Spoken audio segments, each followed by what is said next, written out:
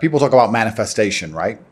Manifestation is real, but not because your mind manages to magically attract the things you want. I think it just reminds you of what you really want, and it allows you to find energy all the time. If you manifest yourself having a perfect physique, you're going to be a lot more motivated in the gym.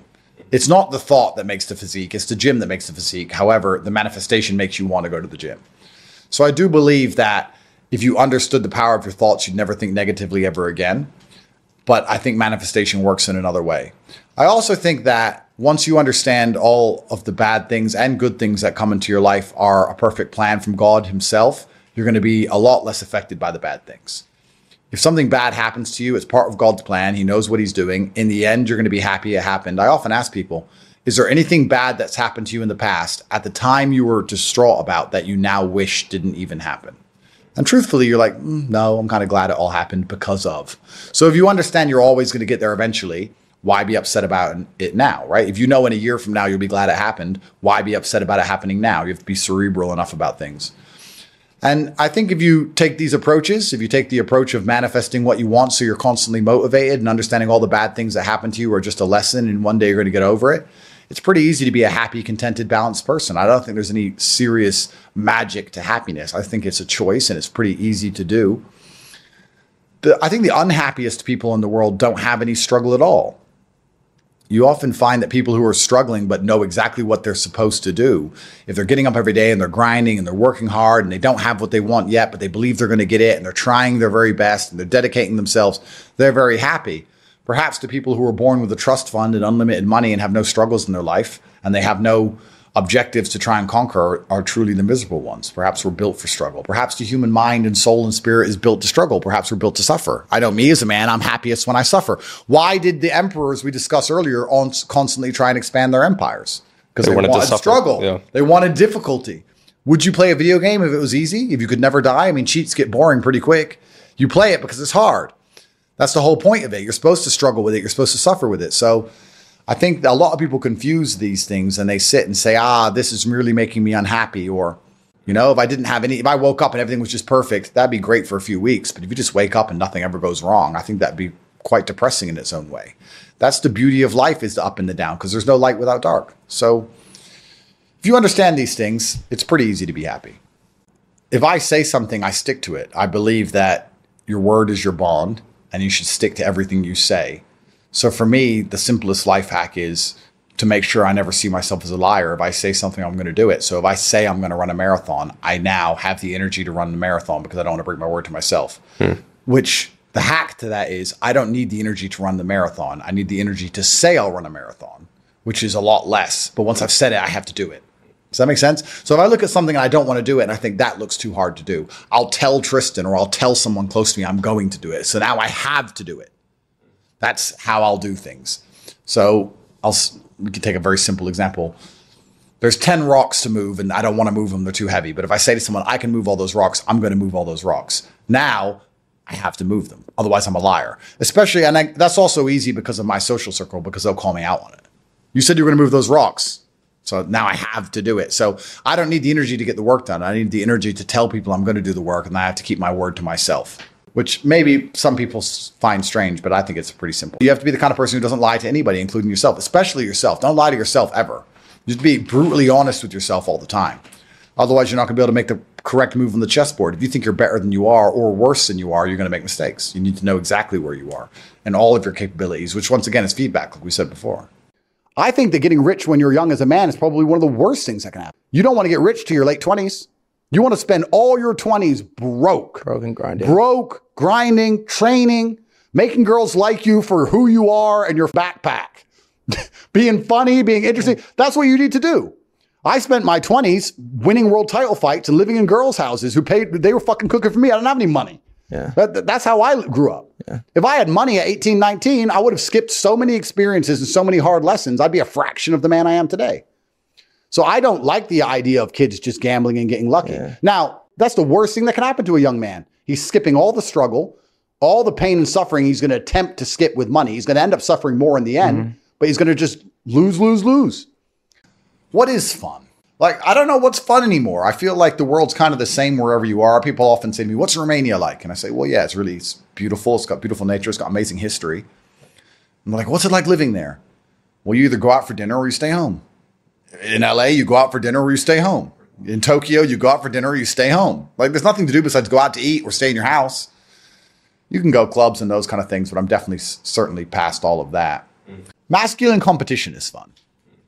I think what's fun as a man is being the best at anything, right? So my girl will say to me, why do you work all the time? All you do is work. I said, no, because I have to be the richest man on the planet. That's why I want as much money as possible. She goes, you have enough money. I was like, I know, but it's a game. It's a video game. I want a high score. Where do you find competition now?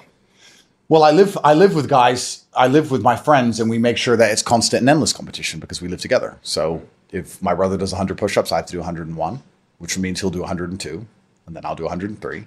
And we'll just call each other names all day until thousands of push-ups have been done. So I live in a very masculine environment because masculine competition drives you forward. We all work together. We all work inside of the company, and we're very successful. But yeah, I don't really know what's fun anymore. I just feel like nothing's really fun anymore besides working hard, or you need an activity which is so adrenaline filled that it distracts you, which is why I love driving fast cars and fighting, because it's the only time I'm not thinking about work. Yeah, so I'm happy just to get my work done, and maybe I'm starting to get old after all. I'm 37, I'm getting old. I see my kids, I do my emails, I train hard, maybe go for a drive with the car, maybe get a coffee.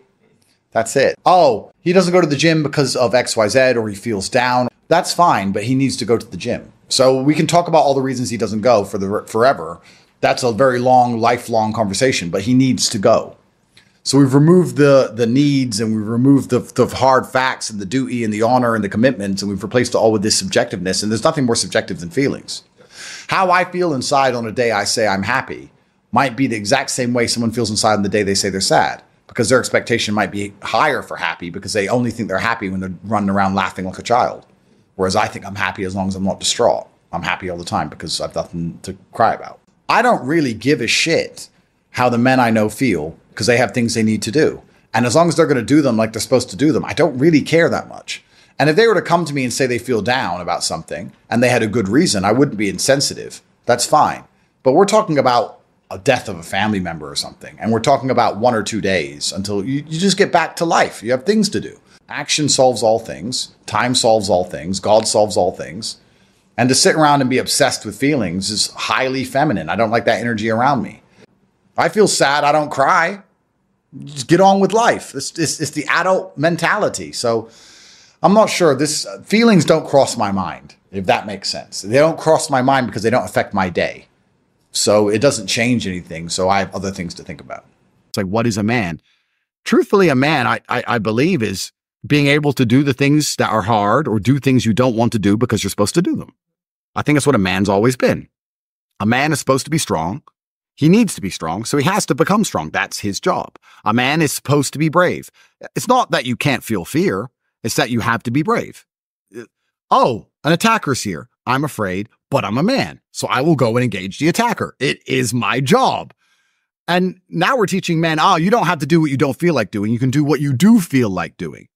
And they somehow think that this is dismantling toxic masculinity, when in fact it's actually doing the opposite, because men are born with an innate propensity for violence. When you tell men to act out their feelings, you have some little idiot who's been on drugs his whole life. You should be being taught stoicism, not this garbage. And the reason they're sitting at home, even if they don't admit to these ailments, wondering why they're so unhappy all the time, is because you're fighting an internal battle. Your monologue is different in your mind from what your spirit truly wants. You want to be respected. You want to be strong. You want to stand up for what you know is right. You want to be a man, and you're just too afraid to engage the enemy. So you're going to self-destruct. You're going to turn on yourself. There's a fire inside of you. There's a fire inside of absolutely every man. And you can either direct it at your enemy and do your very best to destroy him, or it's going to burn inside of you and eat you alive. You have to make a choice. The cowardice that you feel that prevents you from engaging the enemy is the biggest betrayal, because now you're just engaging yourself. The battle's certain either way. So I strongly recommend you find who the enemy is and direct your efforts towards their destruction, as opposed to sitting there allowing yourself to self-immolate. The thing that people struggle with most, especially men, is that we only learn lessons the hard way. That's the problem. You want to be good at learning lessons the easy way, which is really paying attention and making sure the feedback you're receiving, you need to be perceptive to it so that it doesn't have to be so hard hitting. You need to be the kind of person who goes out for a drive and his wheels slide a bit and he slows down. But what people typically do is they go out for a drive, their wheels slide a little bit, they continue, and then they crash. And then they realize I should have slowed down once they hit a tree. They only learn the hard way. But when they got the easy little bits of feedback, they didn't want to pay attention to them because it was easy and they thought they got away with it. And it's the same with a relationship and the same with everything else. There's little bits of feedback. You go, okay, this is going to be a problem later on if I continue. But they ignore that part. They wait for it all to blow up and go wrong. And then they learn. So men only learn the hard way. And I guess you can speed things up if you try and learn the easy way. But sooner or later, hard things are going to happen anyway. God's going to make sure of that. So you're never going to be able to avoid that car crash one way or another. Something's going to happen and it's going to hit you. And then it's your chance to prove to God you are the person you say you are, and to just be cerebral enough about things to understand that everything comes to an end one day unless you die. And if you die, then it doesn't matter anymore. So, it doesn't, they can throw you in solitary confinement. It's going to end one day or you're going to die. And when you die, it doesn't matter anymore. So there's no point in being completely distraught about it. You have to find the joy in the crack in the sunlight through the roof. And that's life. What else can you do?